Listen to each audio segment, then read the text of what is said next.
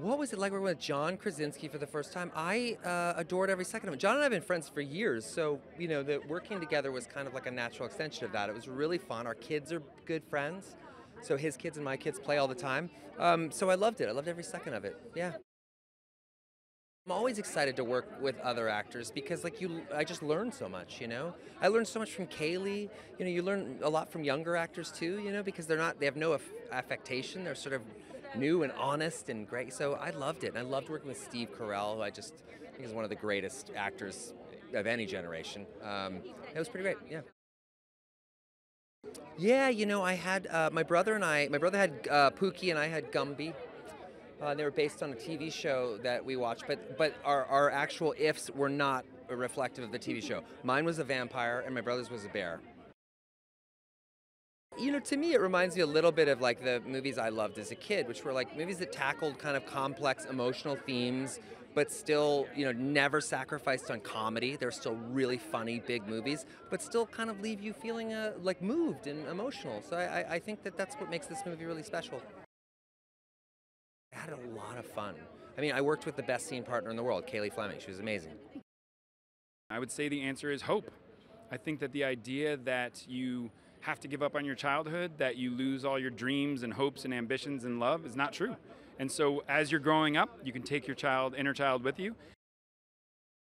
It was amazing. Here's the truth. I know I'm never going to have a better cast than this, ever, no matter what movie I do after this. They all jumped on board. I've never had faster yeses before, but they all did it because they said they believed in the movie. They believed in this idea of reaching your inner child, but also putting good out in the world. I loved working with John. I think he is an actual superhero in real life. He might just be my if. I'm not sure if he's real. He literally, I don't know. I think he's just one of the best. He's the best to me, and he put his heart and soul into this project, and I think it really shows. And I'm just lucky to know him. I love going to the movies. I think that it's just a way to escape for many people if you're having a bad day or even if you're having a good day. And I don't know, I think If is just a very positive and light movie, and our world is very dark and negative, but I think the theater is just a whole different experience. You get the popcorn, a drink. I like it. Yeah, I had about 10 rounds of auditioning, Yeah, I had about 10 rounds of auditioning to play the unicorn. I was sort of like, I'll do anything, I'll do catering, whatever you need, but eventually I got the part, so I'm pretty stoked about it. Honestly, I think that this movie, you are so swept away by the magic of it. It's like adults sort of reclaim their childhood as well, and their sense of innocence, their sense of wonder, and it's just so gobsmackingly beautiful. I think it's as much for kids as it is for the mums and dads taking them. I'm so proud to be in it. Listen, he's an actor. He knows how to work with actors. He's very enthusiastic. He knows how to cheer after a take so that you don't feel left out in the cold, and it's a dream, really. It's the best. John is the nicest guy. He's a great director. Motorcycle going by, but that's okay. We're gonna push through it. It was great fun. We always had fun on The Office, and we had just as much fun doing this. It is really funny. It is very heartfelt. There's a lot of emotion to it, but it's a magical kind of movie that I think will really captivate people. Oh man, well, I've worked with John a lot over the course of my career, and I know him really well because he's a very good friend of mine. But this movie has so much of him in it. It's got just a beautiful message and so much love and joy, and I think this is more him than anything he's ever done. So it was a pleasure working with him, a pleasure watching him do it. I came in sort of towards the end, and I'd been hearing about the movie for 3 or 4 years by the time I came in to do the voice that I did in the movie. So it was nice to finally get to see some of what I'd been hearing about.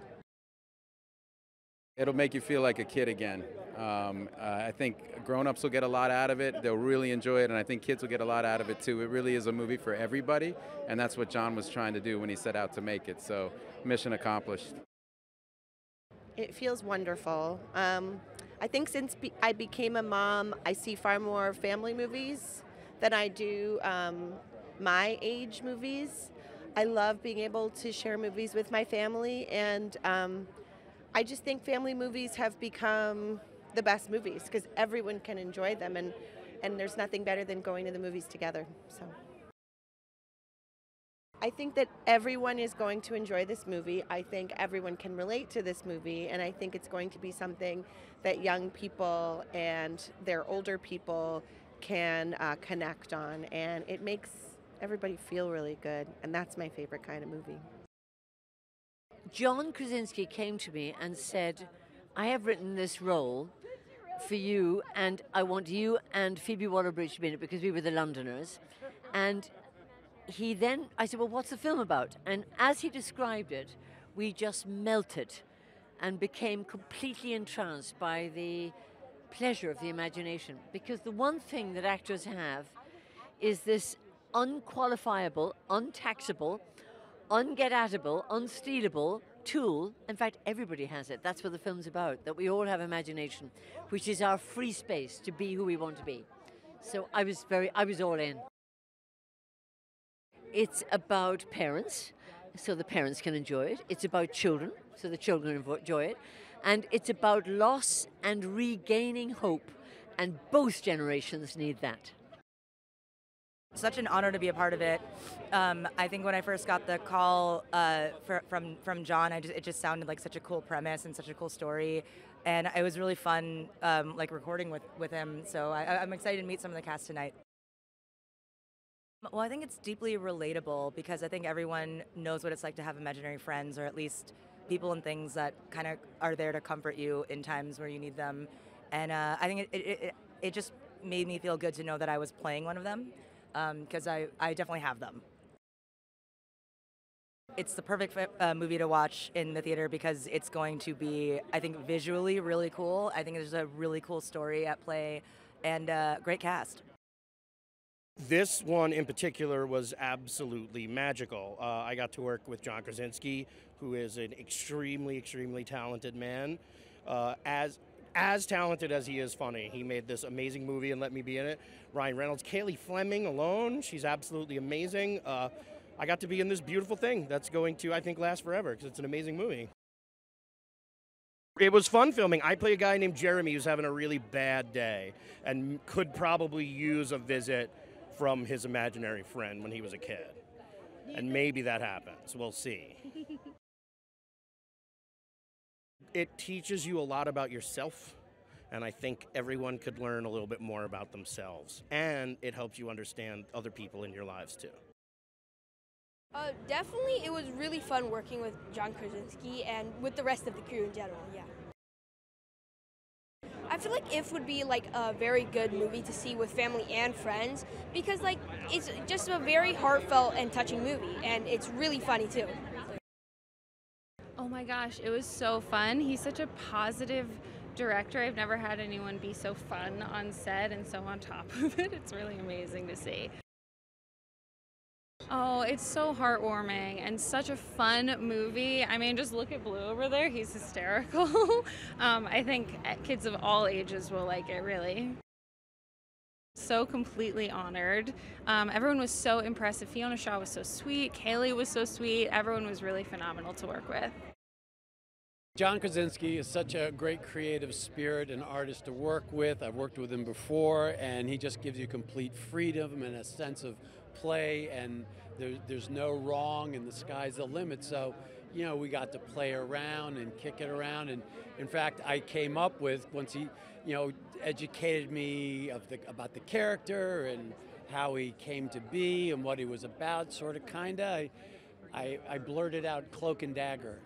That was kind of, you know, the signature thing that, you know, came out of this collaboration with John. So, yeah, it was a lot of fun. Well, such a feel-good and positive messaged kind of movie that you know, you don't bump into those movies a lot. You know, you either do like really crazy comedies or you do like the pretty dramatic dramas. But this one was this you know, a feel-good family kind of movie. So that gives a lot of energy to the performance. He's almost like an If. He makes people happy. He makes the room better. He knows everything that he's supposed to be doing. He wrote it, directed, acted in it beautifully. He knows everything, and he likes to just keep it light and fun. And he was amazing. You know, because he keeps it so happy, it was easy to tap into that. The whole set, he set the tone to make it happy and free, and it touched me to remember how important it is to be curious and to remember the simple things that made me happy. There's something for everybody. And it's such a beautifully made film. It's such a magical film that you want to see it on the big screen, but it's as much for adults. Like I was in a bad mood the other day and I saw it and I felt so much better. So I feel like it's gonna appeal to everybody.